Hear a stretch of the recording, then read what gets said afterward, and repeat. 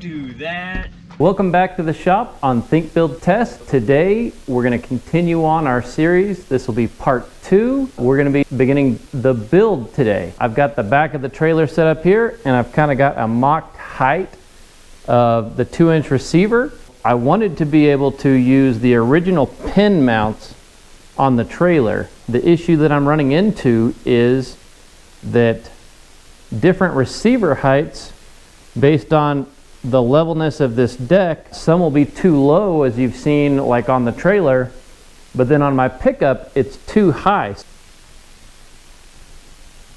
I didn't really want to modify the trailer, but I think that for the ease of being able to navigate it into the hitch properly, I'd like to go in and notch this out, make a C-cut here on both sides, and then I'll take and mount a pin here that those C-holes can come and slip right on the pin. I'm looking at creating a mast here, and then this will come here and I'll weld this together, and this will really help make a tight joint. So while we're looking at this, I really would like to be able to actuate this with a hydraulic or maybe some kind of a ratcheting draw or something, but I'm having a hard time really visualizing the mechanics of bringing this from here to here and the best way to do it. So this may be a 1.0 version, and I may have to redo this. 170-pound lift,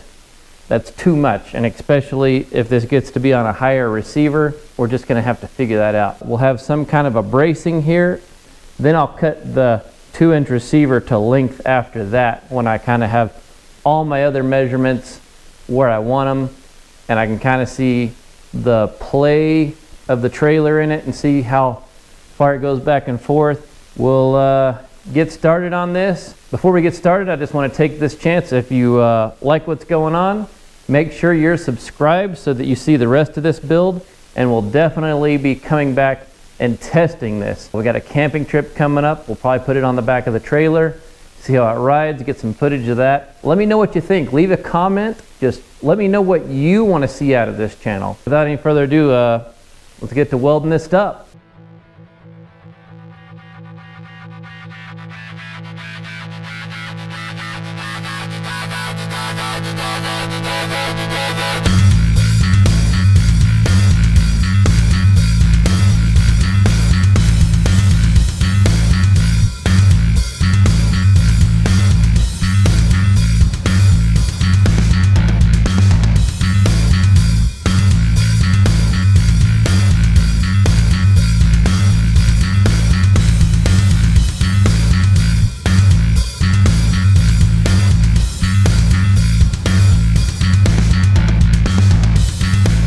We have the main piece constructed. We have the main 2-inch receiver, the mast coming up. We have our piece that's going to interconnect here, and we have our rod that's going to slip in here. So now I'm going to make my C slots here and here, but just because this is at the outside edge, if this was to ever get knocked sideways here or here, I want to add a little bit of strength, so I'm going to take these little 1/4-inch plate pieces here, and I'll just weld those in here for some strength.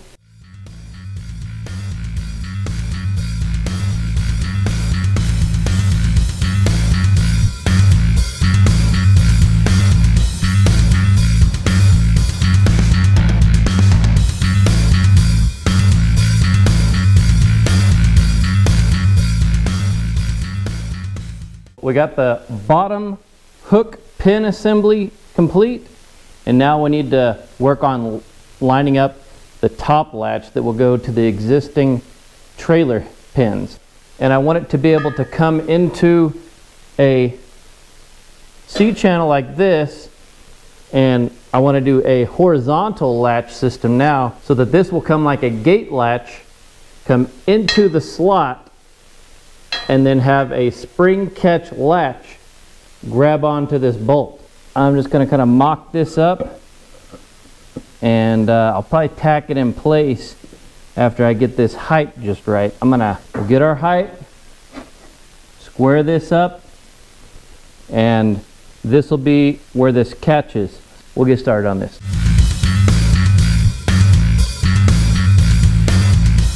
Now that we've got the bottom and the top hinge set, we contacted the manufacturer, and if you'll remember, they have those training wheel stands that stick out here. So we're gonna factor that into this trailer, and they said that they have 17 inches up.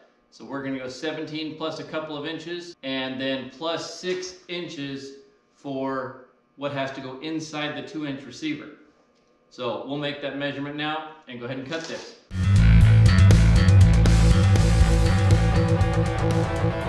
I got this notched out. So are y'all ready for the first ever test fit of this possible product invention? Pass or fail, here we go. And this is gonna be heavy. I haven't got the lift assist yet figured out. So if I break my back, this is in the name of science. Okay, let's go.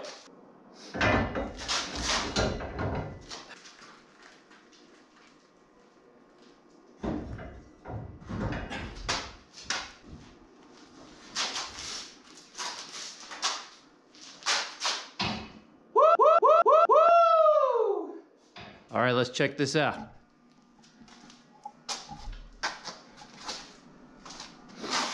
We got well enough clearance in here.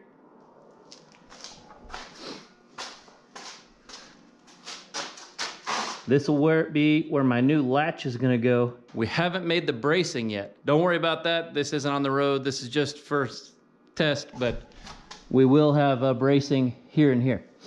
About we're gonna have to have extra clearance for is this wobble here and wobble here.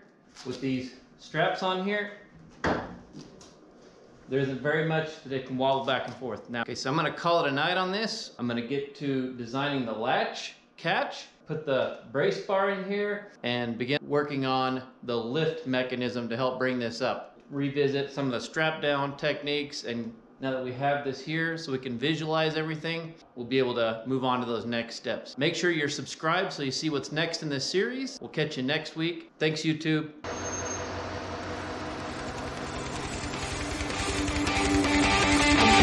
Today is the day I'm making a change, building